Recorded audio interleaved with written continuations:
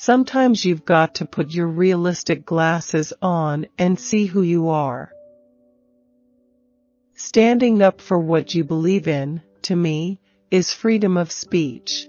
And that's a right that every American citizen has and what makes this country great.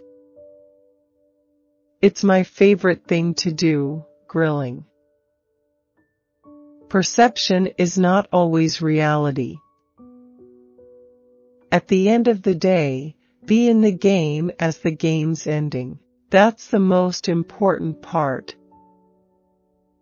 It's interesting in the recruiting process because I have recruits and parents that say, "You're so positive about the other schools."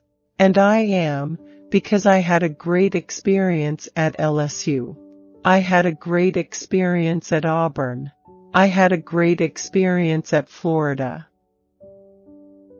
At the end of the day, you're loyal to the people writing your checks. There's no credibility in anonymous sources. It's our job to make sure the players are ready to play at a high level. Part of that is making sure that the emotion is in check. I was very involved defensively at Florida, and regardless of popular opinion, I wasn't as much on offense. Should have been, but I wasn't.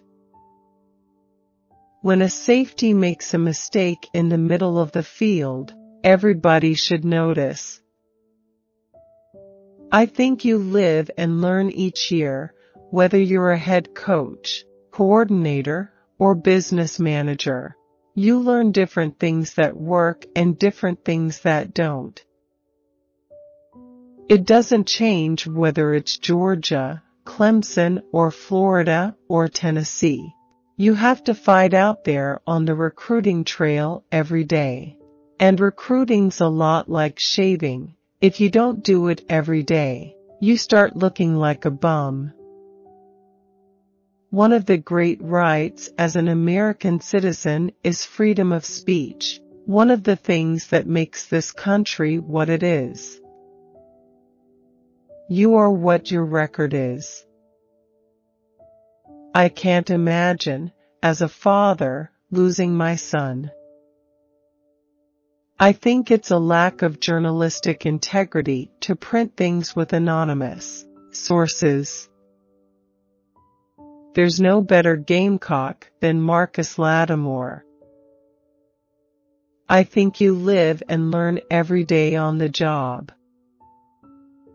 At the end of the day, I'm a good defensive football coach.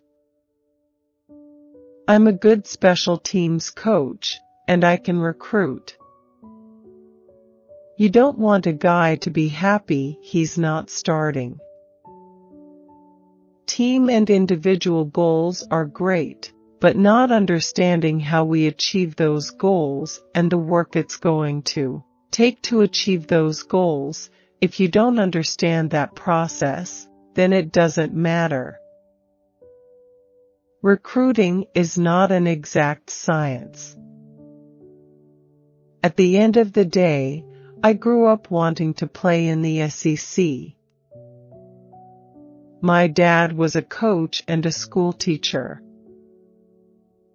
I couldn't afford to go to an out-of-state school. I have great memories of watching SEC football with my father on Saturdays and playing football in the backyard with my two brothers right here in Gainesville. Life's unfair. You're going to have things happen to you. You control what you can control. We talk to our players all the time, just control what you can control. It's no different in life. The biggest thing for me is to be accessible.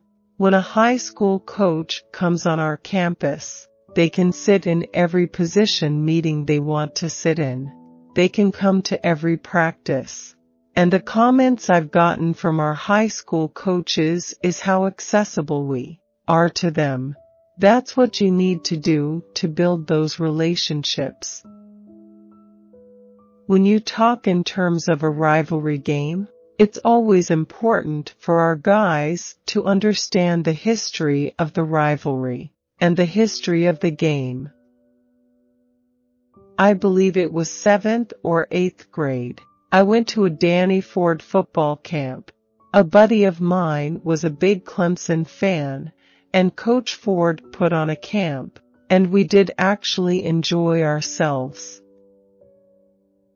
If a guy's not executing very well, then obviously we haven't given him enough looks in practice.